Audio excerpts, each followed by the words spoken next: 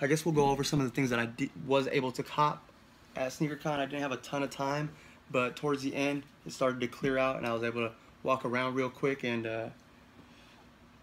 get a few things. First things first, got one of these on my way out. Not sure what the company was, but pretty dope. Little white cement 4. I got it for Sebastian, but that's just been chilling on the couch.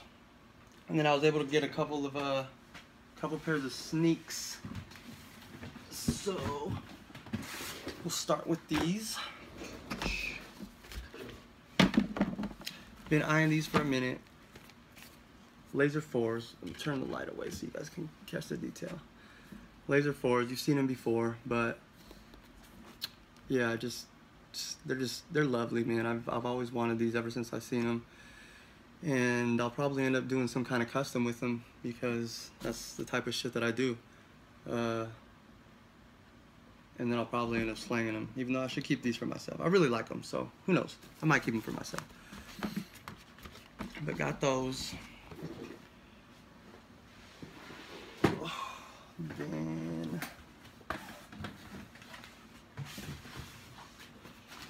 got these bad mo's. The Jordan 11 Lab 4s. These are the ones I'm throwing the Yeezy tabs and Yeezy straps on. So these already have a plan, and these will be lethal once I'm finished with them.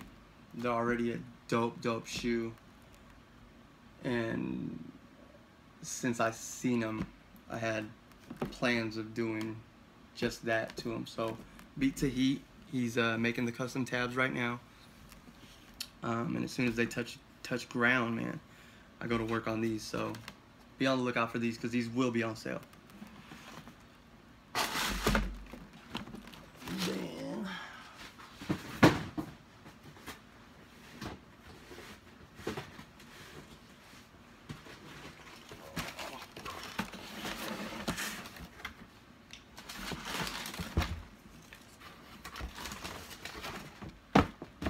And I was able to cop these thanks to Steve from Rejuvenator. Luckily, we were at a table right in front of them, and he had a bunch of kicks over there, a bunch of heat, bunch of fire, and I went over there to ask him what he wanted for these, and he hooked me up for retail, which is super dope. Wasn't expecting that. Actually, I was. Steve's a good dude, and he always does shit like that, but I wasn't sure if they were his or not. But man, these are chunky. These are dope. I'm definitely gonna customize these. Not sure what direction I'm going with yet, but these will be the first custom that I do for myself and that I keep and that I wear. Believe it or not, I've never done one for myself. I'm so indecisive, and they take up so much time, and I just really haven't had the time because I'm too busy doing everybody else's shit. But these I will do for myself, and I will wear these. You will see these on feet, and I'm pretty excited about it. Like I said, I don't know what I'm gonna do yet because I never expected to have these. I'm not the biggest fan of paying resale, especially on like crazy shit that people are making like 50 to 100% profit on. But thank you, Steve. I was able to get these for retail, and I will be doing something vicious in your honor, and I will be wearing them. So these are dope. So those are what I got at SneakerCon. Then earlier in the week, I was talking to this chick that's kind of fell on hard times on OfferedUp, and you know, I was trying to connect with her because she was gonna buy me she was gonna sell me a stand, and it was like a van stand or something, but to display shoes, and it was made of wood. So I figured, man, let me get this stand, and I'll check it out. I'll see what it looks like, see what it's built like, and I'll build myself a few more. So I was really excited about that. And then she was like, well, I have some shoes too, if you don't mind taking a look at them, and you know, maybe you'd be interested. So I was like, sure, let me see them, you know. So Friday, I was able to cop these. I didn't get a chance to show anybody yet, but they're pretty cool. So let me see. These first ones, replacement box, but they're pretty funny. Bam. Okay, these are Jeremy Scott, I believe, poodles. Adidas. But look at these things, man. These are crazy. They're super crazy.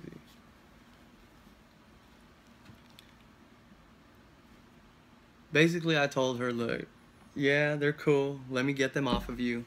I'll hold on to them for, you know, a month, 2 months.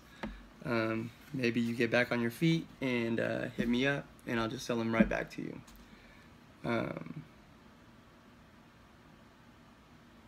But she gave me a pretty good deal, just in case, because I told her, I was like, look, I don't fit a 9.5. 9.5 isn't my size. If for whatever reason you're not able to get them back, I need to be able to make my money on them. So look these up. It was on eBay. There's really not a lot to go off of, but you know. So I got these. These are pretty cool though. I actually tried them on, and they're a little snug, but if I wanted to, I probably could wear them. So we'll see. Maybe one day you'll see me rocking the pink poodles.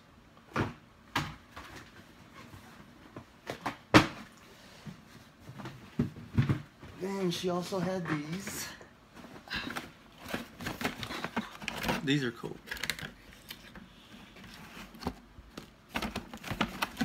Again, these are some Jeremy Scott shoes for Adidas. They're like sharks. They're all glittered up, as you can see. They got like a shark fin, but it also looks like the back of one of those old school cars. And they got the lights, and the lights actually light up. There's a little button right here, and they light up. Again, these are 9.5s, and I was able to try them on, and they're really snug, but they do fit. So maybe you end up seeing me wear these. But if she doesn't end up getting them, realistically, I'll probably cut these off and put them on some snowboard boots that I'm working on. So we'll see. These next ones I was pretty excited about. I haven't really heard much of them, but they were the only ones of hers that I was able to actually find something and go off of. So these ones right here are SB Concepts. They come in this cool box, and they're pretty dope. They're like diamond almost. They change crazy colors. SB Concepts. One's red, one's blue. They both like make crazy colors. They come with red and blue laces, and then they had these lace locks. Here they are. And they're skull lace locks, and they're iced out bottoms. I mean, they're pretty cool. They're pretty cool. And again, tried those on just real quick, and snug, but they fit if ever I needed to wear them. But hopefully she can get back on her feet and just get them back off me. I'd be okay with that. But yeah, so I copped those. Those are pretty dope. So yeah, all in all, it was a cool weekend, man. I was busy, and so there was some people right behind us selling shoes, and they also do like sneaker laundry. So it's basically like a laundromat or a dry cleaner for your sneakers. You go in there and you get your sneakers clean. They also sell sneakers, but I'm headed there in a little bit. Got my new British Customs Supreme mock shirt. This is just an iron-on that I made. Just wanted to see how it looked, and I kind of like it, so you'll probably see this one in production as well. But yeah, so I'm gonna head over there, go see what they're all about. They wanted to see about maybe doing some customs. They talking about like a window and zoo animals and customs and this and that. So yeah, so I'm gonna head over there right now, and I'm gonna make another video for that. But you guys have a good one, and we'll see you next time, man. I'm just crazy. It's crazy. Gotta get ready for this competition. Gotta get ready for this competition. So it's gonna be a crazy couple weeks, but I'll make sure check in with you guys and give you guys some content. All right, cool. Thanks for following. Subscribe, like British Customs, at British Customs, Instagram, Facebook, Twitter. Tweet me. Subscribe, like, follow. Everything. You gotta get me up, man. You gotta get me up. You gotta hype me. You gotta get me there. I'm putting out crazy customs, and I need you guys to help. I need you guys to help get me to that next level, man. So I try not to bug, but get me. So subscribe, like, comment, follow. British with 2 T's, Customs with a K, just like this. At. Go get me, man. Go get me.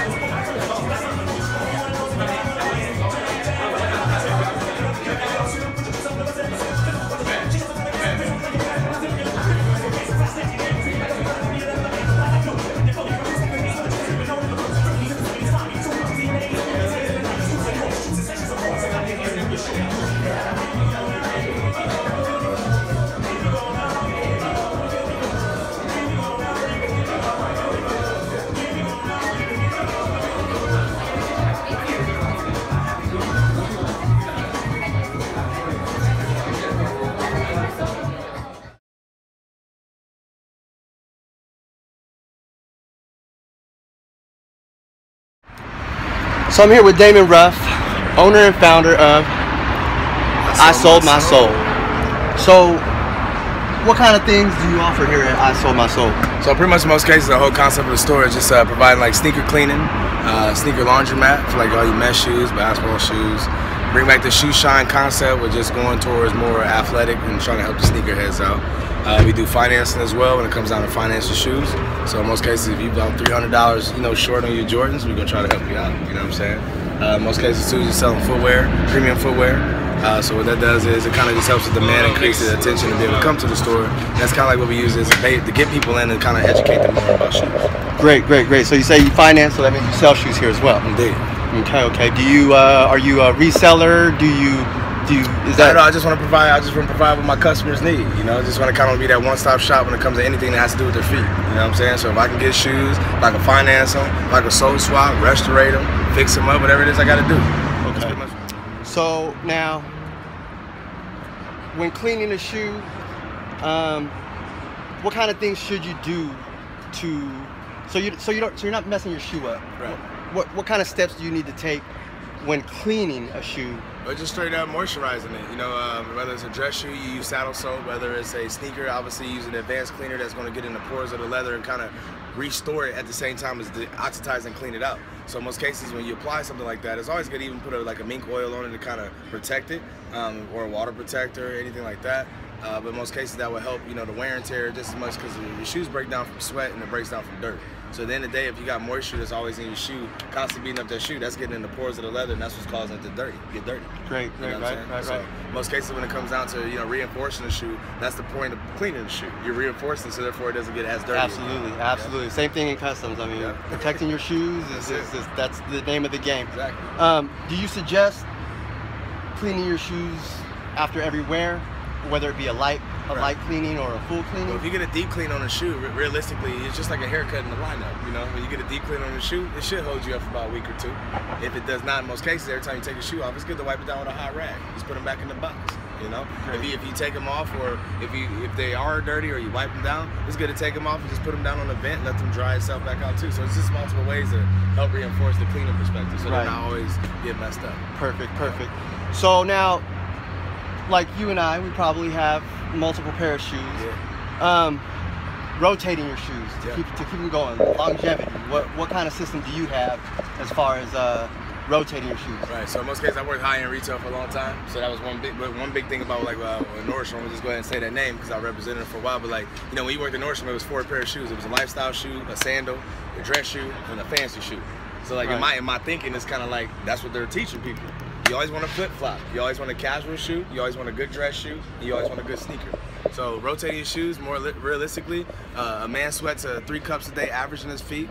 A woman sweats about 1.5 cups. So in most cases, when it comes down to restoring, the cedar shoe trees is kind of what helps absorb moisture out your shoe. Technicality of a shoe is shoe trees, cedar. So that's what's helping all that moisture come out your shoe. So rotating your shoes, if you're constantly wearing those shoes without putting something in them, you're just beating them down. So it's good to have about 2 or 3 shoes. You know what I'm saying? Realistically, for most people that don't collect shoes, when people collect, they only really collect them. When you're wearing a good pair of shoes, it's good to have a black pair, a brown pair, good sandal, and then pretty much another sneaker.